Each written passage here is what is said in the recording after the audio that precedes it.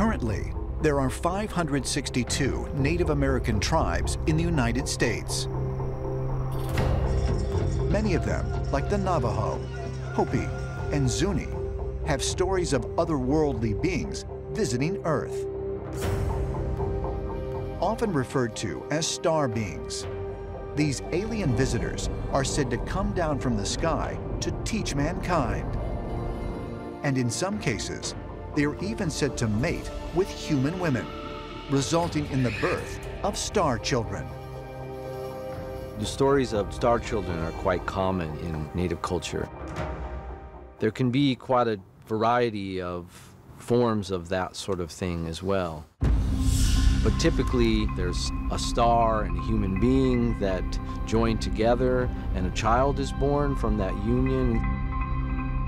They were then cared for and raised by the Indian tribes until the age of 6, when the star beings would return and retrieve the star children and leave the entire tribe staring up into the night sky, wondering what had happened to them and where they'd gone.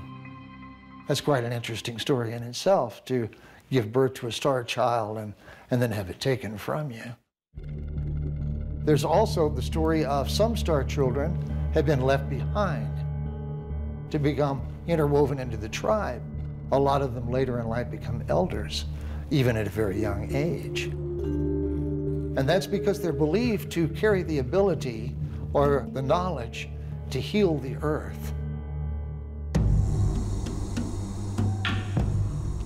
According to the Hopi people, a tribe of more than 18,000 living on a reservation in northeastern Arizona, it is the star children who will ultimately repair what they call the Koyani Skatsi, meaning a life of corruption and turmoil, or life out of balance.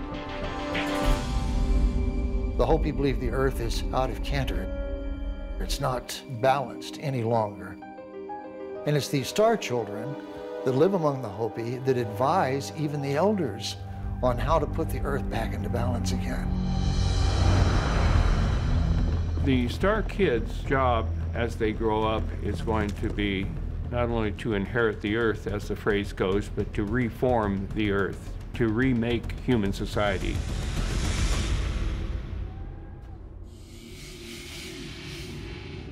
In the Hopi legend, it is said that the star children will prepare humankind for the arrival of what they call the blue star and the Kachina, or star being, who will arrive with it.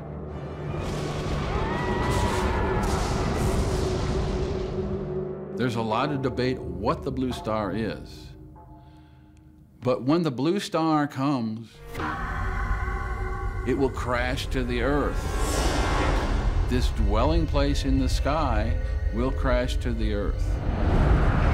And the blue star Kachina will take off his mask in the village plaza.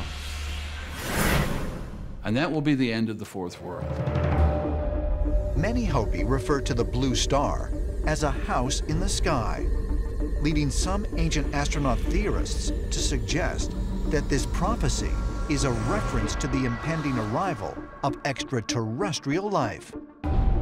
Some Hopi refer to the blue star as a house in the sky or a dwelling in the firmament that one day will descend from the stars amidst a fiery crash.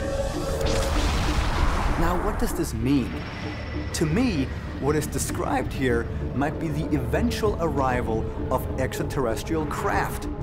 The day they will return will change mankind's history forever, because then the truth will be revealed to the masses in one instant for everyone to see.